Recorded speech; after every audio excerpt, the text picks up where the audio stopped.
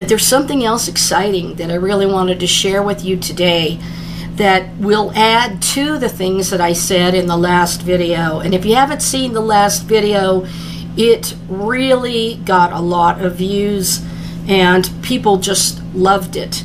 So I'm hoping and praying that you'll like to listen to this one too. So one of the things that I did not talk about yet was that the scripture that is read at the time of Elul is Psalm 27. And that happens to be one of the psalms that I actually wrote music to, and it has a melody, and I just loved it so much. And it says that Psalm 27 is read each day from the beginning of Elul through Hoshana Rabbah, which is the last day of Sukkot, or Feast of Tabernacles. And interesting that Elul is an Akkadian word meaning harvest. So it's the time of the harvest, and this would make sense with the resurrection rapture as well, having that meaning. And in Aramaic, the root verb means to search. And the Lord said that we should seek Him with all our heart. And if we seek Him, we will find Him. And if we knock, the door will be open to us.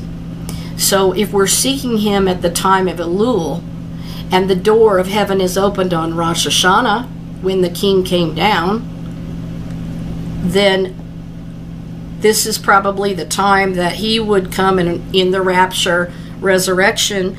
And while we are waiting and watching for our bridegroom, like the 10 wise virgins that have the oil, the olive oil in our lamps, which I told you that revelation came from Galilee Green, which is considered the best olive oil from Israel.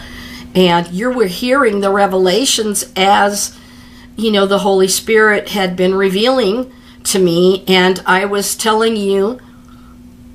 So you were listening and you were hearing it through the power of the Holy Spirit that unveiled the things of the olive oil that is the Holy Spirit.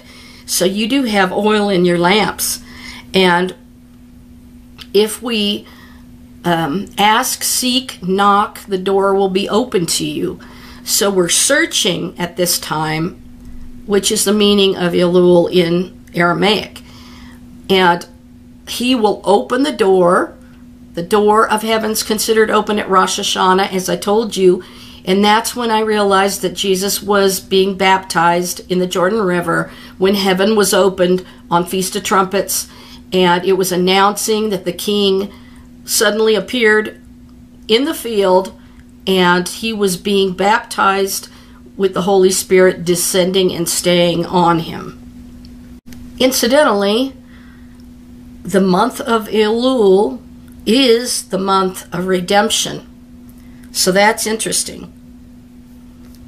Now, isn't that astonishing that I told you that Jesus was born on Tishri 1, which is Feast of Trumpets, and that He came down on the King's coronation day, and He appeared suddenly on the King's coronation day and was baptized as heaven was opened. But He came to redeem the world, and redemption is the meaning of the month of Elul on the Hebrew calendar. And redemption, by definition, actually means the action of saving or being saved from sin, error, or evil. So the Messiah, the King of Israel, came at the time of Feast of Trumpets to redeem His people in all the world from their sin, error, and evil. And this is really extraordinary to add this to what I told you in the last video. So the King appeared suddenly at the Jordan River, and He was there to save the world from its sin. And the month of Elul also points to the future, to a future redemption, because we know that the King is going to appear suddenly in the rapture and take the believers in Him and His covenant with us through His blood and sacrifice and resurrection, and we will be caught up together in the clouds.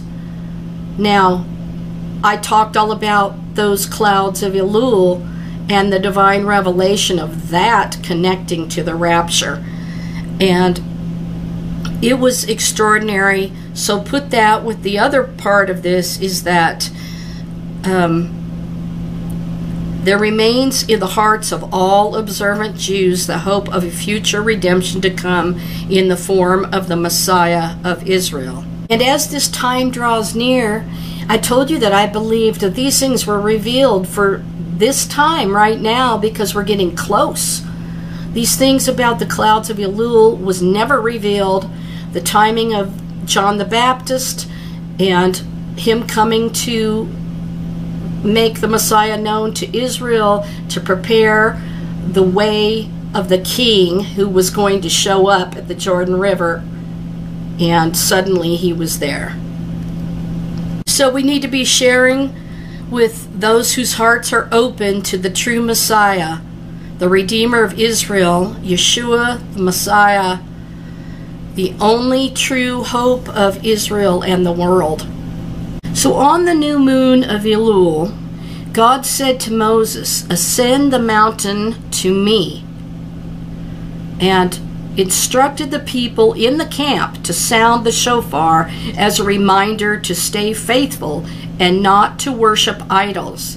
In this way, God was elevated through the shofar blast, and the Jewish sages established the blowing of the shofar on Rosh Chodesh Elul, which is the first 2 days of Elul. And in every year, and for the entire month of Elul, in order to warn Israel to repent. So that's why John the Baptist was in the Jordan River telling the Israel people to repent. And Amos reminds us, "Is the shofar ever sounded in a city and the people not tremble?" That's Amos 3:6. Sound of the shofar goes up and God ascends throughout Elul. There is everywhere in all creation the presence of God, and the proximity of the divine to humankind is ever so accentuated as the spirituality of Elul. God is both in the field and approachable and elevated by human faithfulness. Perhaps Rabbi Joseph Soloveitchik's profound observation that the shofar melts away God's strict disciplinary judgment and leaves only his overriding love and mercy and sensitivity helps us to understand the priority of this Olah over the Shachtat of our verse. So the Jewish Midrash Tehillim explains that God is elevated through the shofar. God has ascended with the teruah blast. See Psalm 47:6. Because through the shofar's teruah, the name Elohim, which is the name of God meaning justice, ascends and becomes the name Yud-He-Vav-He, which is the divine attribute of mercy. And also I want to point out that it's not YHWH, because there's no W in Hebrew. It is YHVH, which is Yud-He-Vav-He, which is the divine attribute of mercy.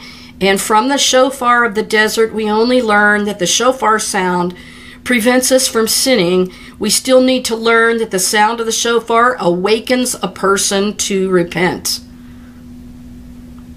After the miracle of the crossing of the sea, Moses and Israel sing praises to the Lord. The introduction to the verse, "Then Moses and the Israelites sang this song," is when interpreted from the perspective of rabbinic Hebrew.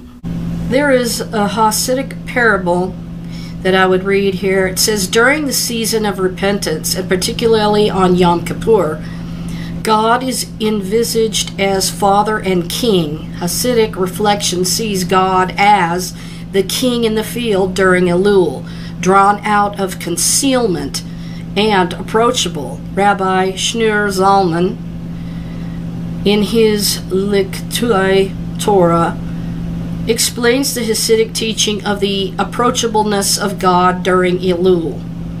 The teaching takes the form of a parable. A king normally lives in a palace, separated from and unapproachable by ordinary people. This is how our relationship with God seems as we become bound up in the world with its distractions, frailties, and concerns.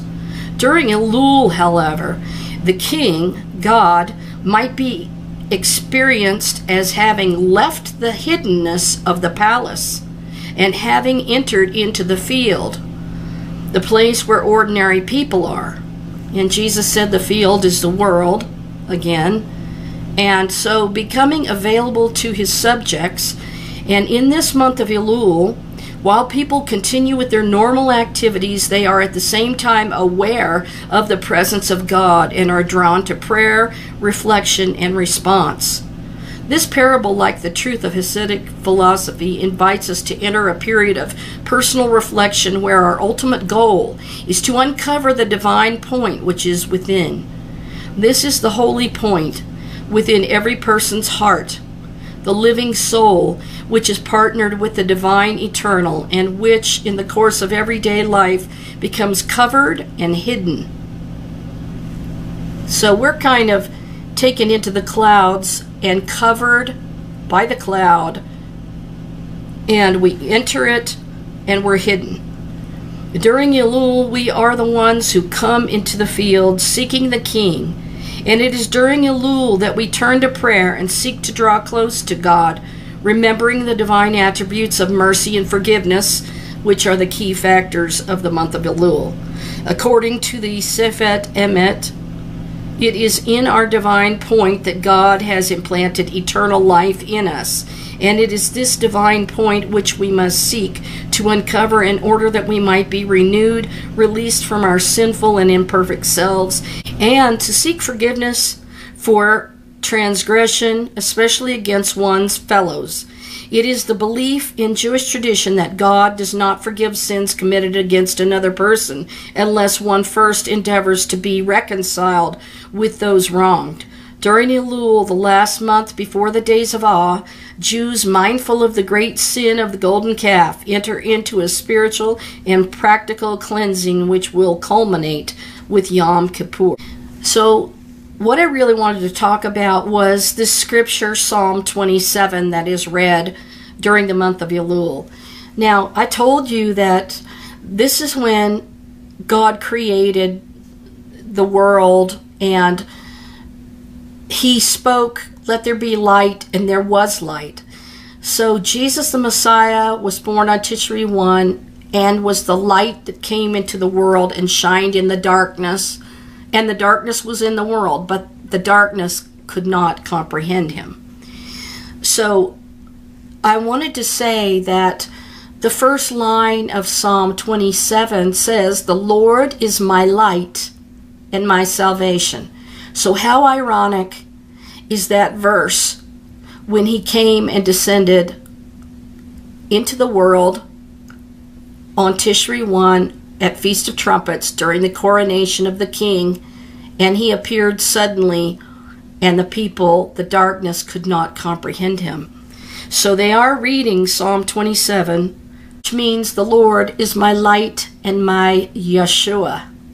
The Midrash suggests the first verse, God is my light and my helper, or God is my light and my salvation, whom shall I fear, alludes to the high holy days. God is my light on Rosh Hashanah.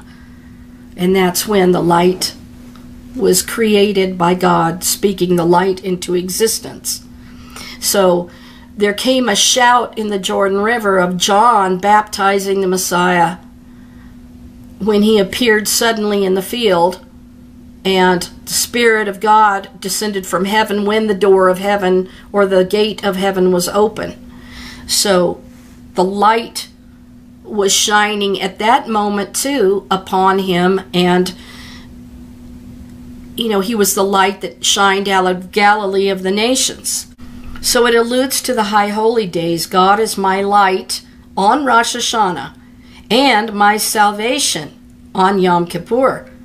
So let me be clear about something. If you go to somebody's website and they're telling you that Jesus only fulfilled half the feast, that's wrong. He's fulfilled all of them. And when he was on the cross, he said, "It is finished." He fulfilled every single one of them. And on each one of those feast days, different events have happened over the centuries. So more will be fulfilled on those same days. So I just wanted to get that clarified in your mind so that you don't believe that he just did a halfway job. And it's ironic, and I wanted to read Psalm 27 because this is the verse that says, "For he will hide me in his pavilion." And the Midrash says, in his sukkah. Now remember, I was saying in the last video that Jesus, at the time of Elul, when John was baptizing and the king appeared in the field to be baptized with the Holy Spirit, and heaven was opened, it was Rosh Hashanah when the Spirit descended from heaven and stayed on him. So it was at this time that Jesus was speaking about the fig tree.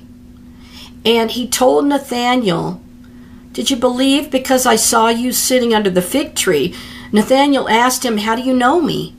Because he saw him in the future sitting under the fig tree.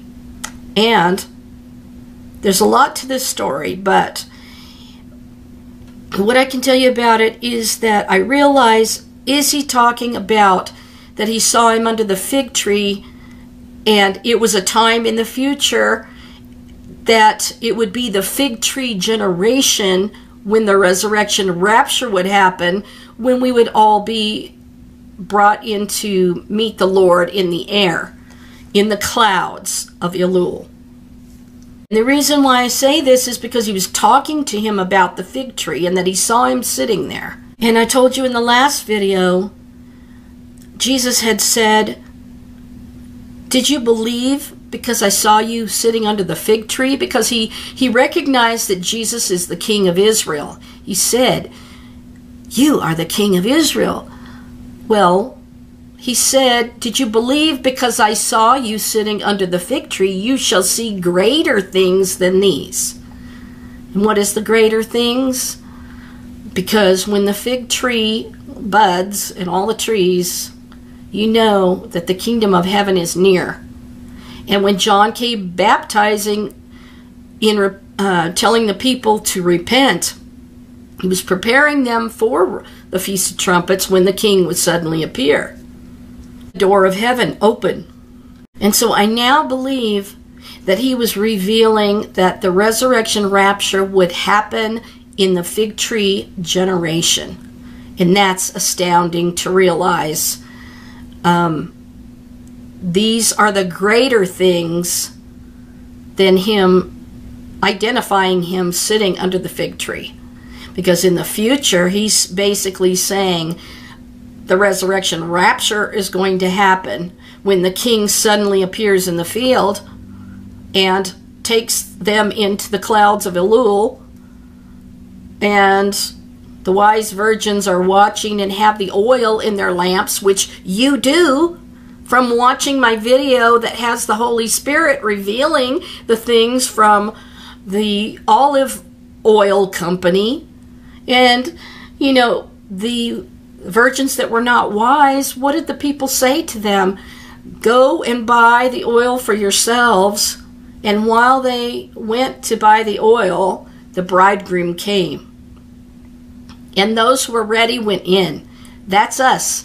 We're ready, and you are hearing this Holy Spirit oil revelation about Jesus' return for us in the glory clouds. So incredibly, we have all of this going on in the month of redemption. So I'm going to read to you Psalm 27. And because creation happened at the time of Rosh Hashanah, and the light was created when God spoke light into existence. This is what we have during this whole time period of Elul, reading Psalm 27 every morning. And it says, "The Lord is my salvation," which is the meaning of Yeshua. This is a psalm of David. "The Lord is my light and my Yeshua salvation." Whom shall I fear? The Lord is the strength of my life. Of whom shall I be afraid? When the wicked, even mine enemies and my foes, came upon me to eat up my flesh, they stumbled and fell. Though a host should encamp against me, my heart shall not fear. Though war should rise against me, in this will I be confident. One thing have I desired of the Lord, that I will seek after, that I may dwell in the house of the Lord all the days of my life, to behold the beauty of the Lord, and to inquire in his temple. Now listen, for in the time of trouble he shall hide me in his pavilion. In the secret of his tabernacle shall he hide me. He shall set me upon a rock. And now shall mine head be lifted up above mine enemies round about me. Therefore will I offer in his tabernacle sacrifices of joy. I will sing. And this is the time that they sang for victory from the Red Sea crossing. I will sing, yea, I will sing praises unto the Lord. Hear, O Lord, when I cry with my voice. Have mercy also upon me, and answer me. When thou saidst, Seek ye my face, my heart said unto thee, Thy face, Lord, will I seek. Hide not thy face far from me. Put not thy servant away in anger. Thou hast been my help. Leave me not. Neither forsake me, O God of my Yeshua, salvation. When father and my mother forsake me, then the Lord will take me up. Teach me thy way, O Lord, and lead me in a plain path because of mine enemies. Deliver me not over unto the will of mine enemies, for false witnesses are risen up against me, and such as breathe out cruelty. I had fainted, unless I had believed to see the goodness of the Lord in the land of the living. Now the land of the living is when the resurrected dead come to life and they go in the glory cloud. This is, like they're going into the land of the living. Wait on the Lord, be of good courage, and he shall strengthen thine heart. Wait, I say, on the Lord. And Elul is all about getting right in your heart with God and drawing closer in your heart to him and having a true repentance and a closeness to him, and, just making him the focus of your world and your life and not the devices of this world. So all of this is going on, and to top it off with Psalm 27, when it says, For in the time of trouble he shall hide me in his pavilion. In the secret of his tabernacle shall he hide me. He shall set me upon a rock. Well, this day is also known as the hidden day. So he will hide me. We'll go up in the glory cloud. We'll be hidden with Christ, with the Messiah. Another name for Rosh Hashanah is Yom HaKisa, the day of the hiding, or the hidden day. So I'm going to read this from BeitAriel.org. The term Kisa is derived from the Hebrew root haka, which means to conceal, cover, or hide. Every day during the month of Elul, a trumpet is blown to warn the people to turn back to God, except for the 13th day of Elul, the day preceding Rosh Hashanah. On that day, the trumpet is not blown and is therefore silent. And this is because much about Rosh Hashanah is concealed and shrouded in mystery. The mystical aspect of Rosh Hashanah is indicated in Scripture. Sound the shofar on the new moon, in concealment of the day of our festival. Satan the accuser is not to be given notice about the arrival of Rosh Hashanah, the day of judgment. So when this day comes, it's like you have the time to repent, and then the judgment suddenly falls. So Rosh Hashanah is called Yom HaKisa, or that day of the hiding, because it was hidden from Satan, the adversary. The Bible says that Satan comes to rob and to steal and to kill and destroy. Because it is the day of judgment, it is symbolically hidden from Satan. Satan did not know and understand the plan of the cross. This was hidden from him as well. Believers never said when the day of Rosh Hashanah was. They simply said, of that day and hour no one knows, only the Father. Wow. Whew. So that's indicating that they said of that day and no one knows the hour, only the Father, to prevent Satan from knowing when Rosh Hashanah was going to happen. Because you know what? He's going to try to stop God from giving us the redemption during the month of redemption. So this was hidden from him. Again, saying of that day and hour no one knows, only the Father. Now that's something I did not know, and is just another thing being revealed here. One of the reasons most often given to disclaim that the resurrection of the dead and the catching away of the believers is on Rosh Hashanah is the statement given by Yeshua in Matthew 24:36. As it is written, but of that day and hour knoweth no man, no, not the angels of heaven, but my Father only. Because Rosh Hashanah was understood to be the hidden day, this statement by Yeshua, the Messiah, is actually an idiom for Rosh Hashanah.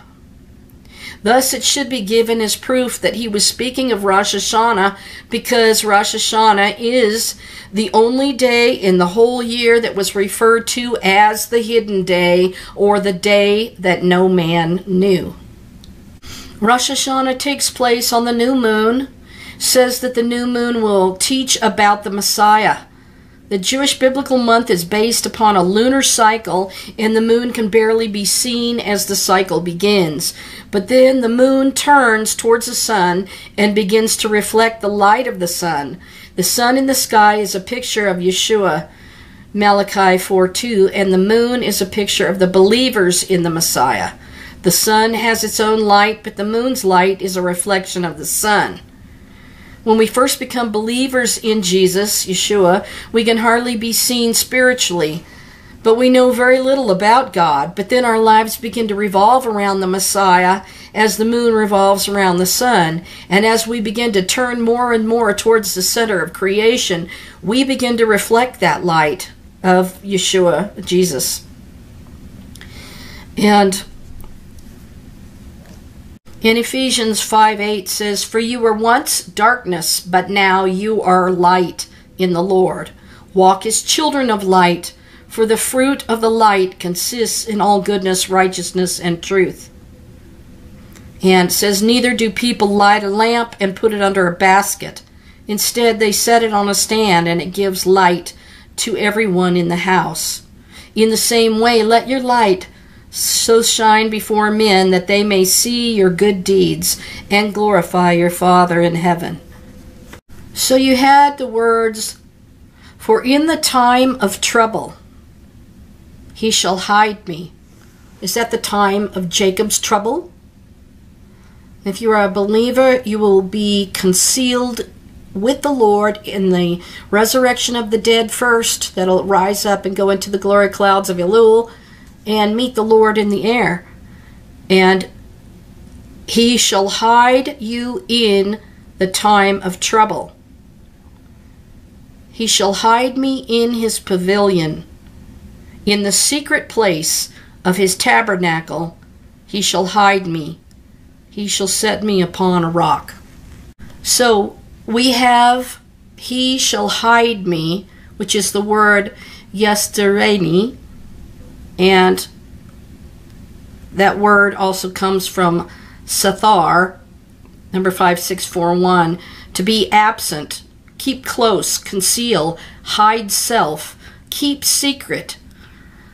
Surely, a primitive root to hide by covering, literally or figuratively, be absent, keep close, conceal and hide, keep secret.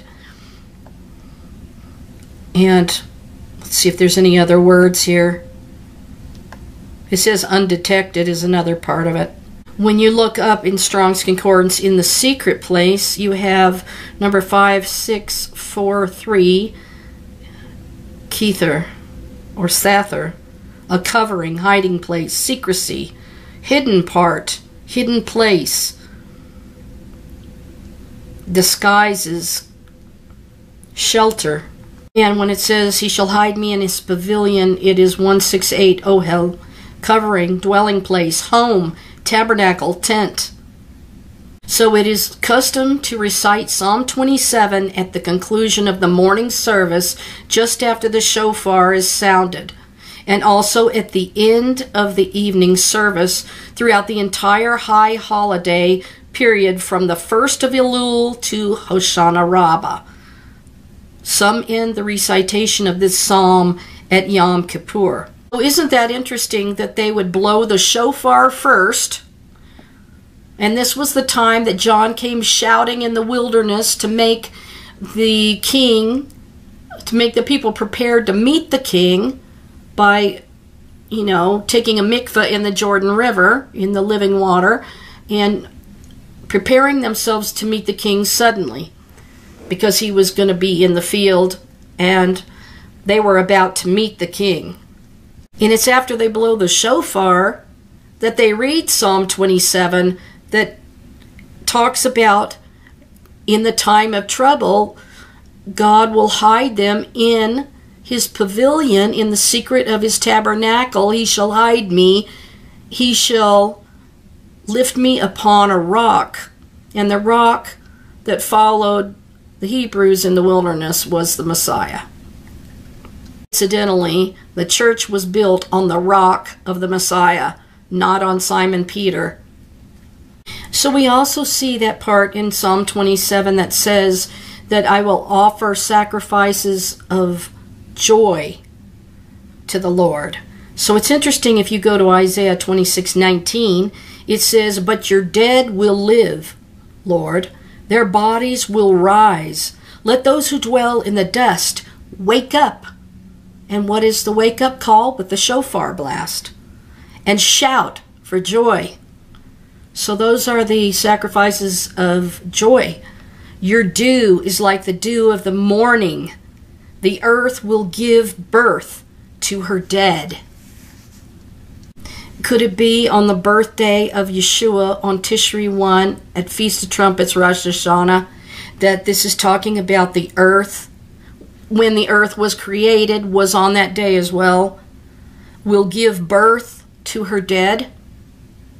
So they will come up out of the graves and meet the Lord in the clouds of Elul, because the King appears suddenly and descends, just like the Holy Spirit descended when the door of heaven was open and landed on him in the Jordan River at Yeshua's baptism, Jesus' baptism. So we see the dead waking up and shouting for joy, and this happens in the morning, just like I told you in the last video, and the earth will give birth to her dead. Another translation of that's kind of interesting, the New Living Translation, but it says, but those who die in the Lord will live. Their bodies will rise again.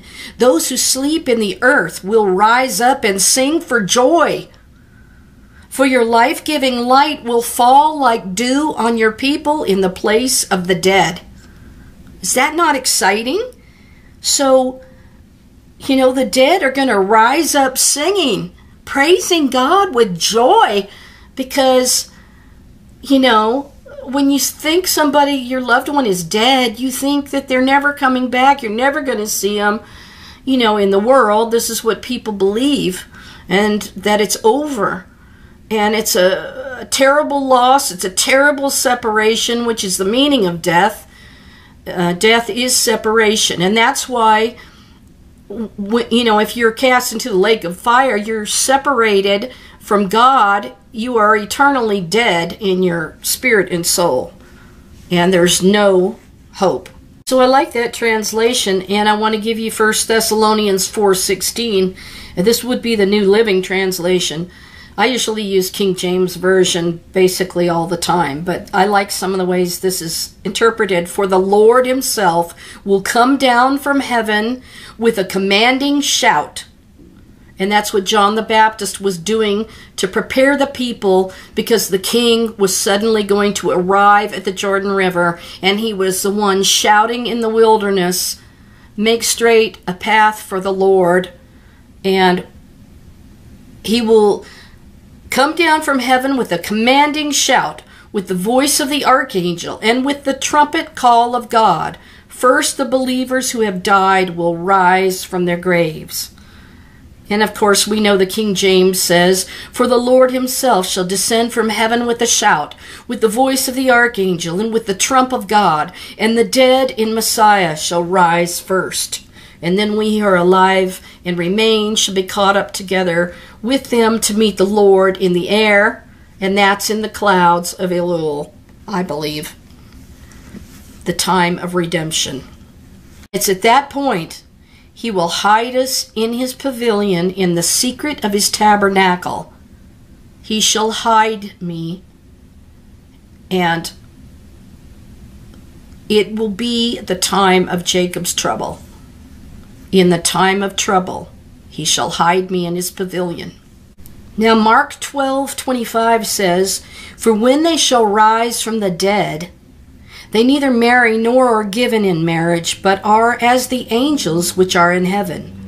So their body will be changed in a moment, in the twinkling of an eye. And isn't that exciting to add that to the resurrection from the scripture, that they will awaken at the sound of the shofar, and they will be singing and shouting for joy that they are alive and that they have a new body that is incorruptible. Now, interesting, if the rapture resurrection was to occur on Feast of Trumpets, Rosh Hashanah, Yom Teruah,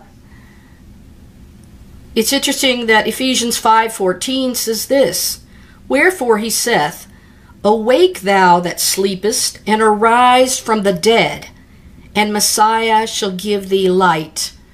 And that's when he spoke light with his voice and commanded it with a shout, let there be light, and there was light. And that is the birthday of the Messiah, the light that shined in the darkness. And so when the dead awake, they are singing and shouting joyful praises to God.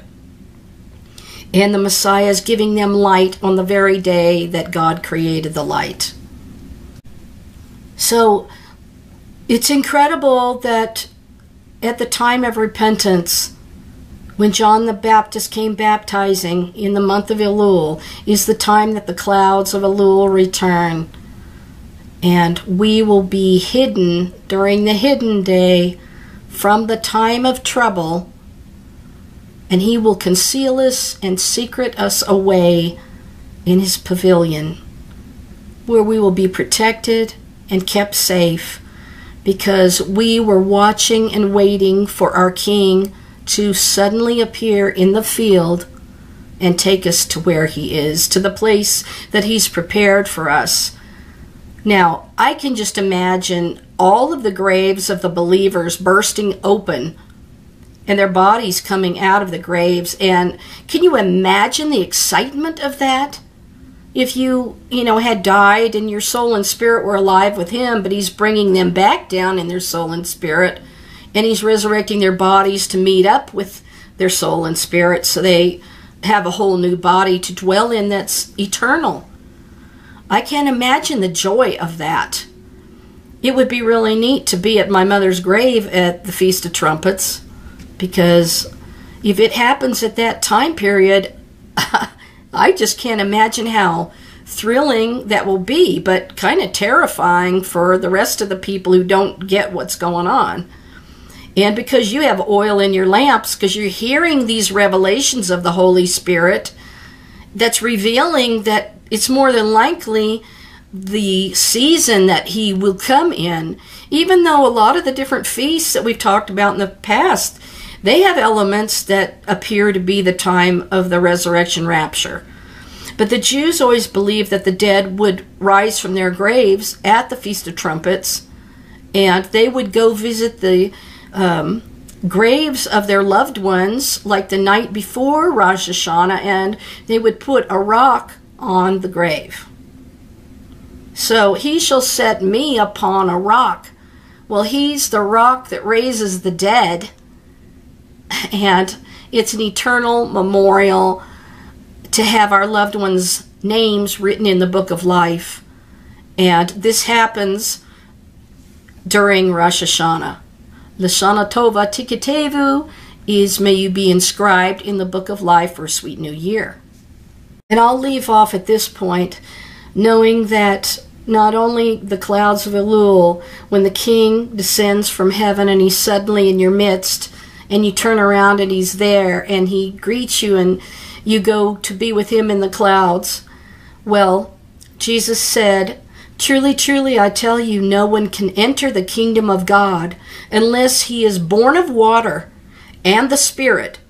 Flesh is born of the flesh, but Spirit is born of the Spirit.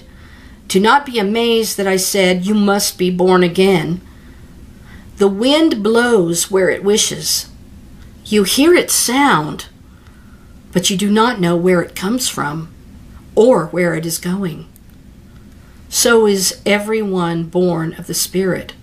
You will hear the sound of the shout and his shofar blast, but you don't know where it's coming from, and you don't know where we're going, except we're going to meet him in the glory cloud, which I believe is the clouds of Elul now.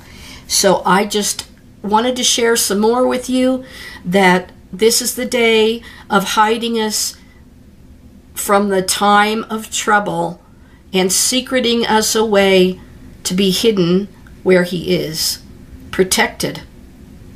And we are not destined for the wrath of God, but we've been given salvation. We've been given Yeshua in the Messiah.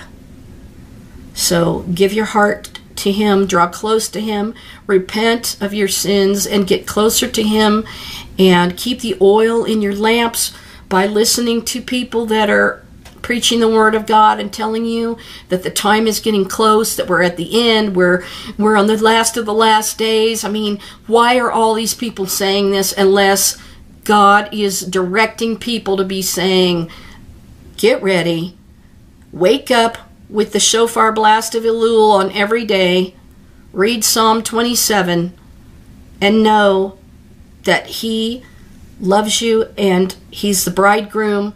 He is the beloved and we are his bride, and we're going to draw close to him because he's soon going to appear in the field in the clouds of Elul and take us at the shout and the trumpet call of God.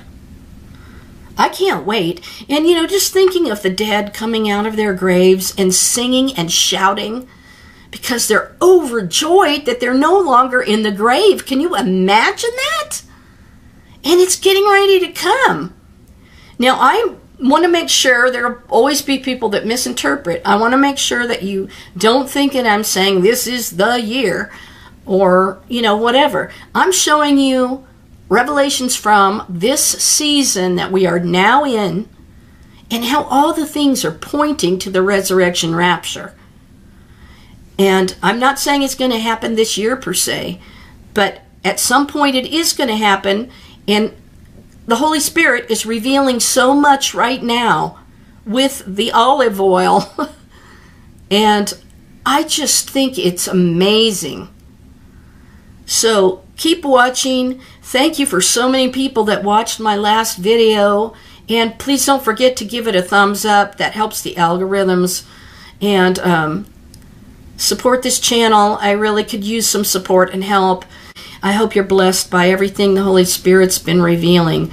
Keep your lamps burning, because the King is going to appear suddenly in the world, and he is coming to take us in the glory cloud, and I can't wait. Hope I'm worthy. God help me to be ready. In Jesus' name.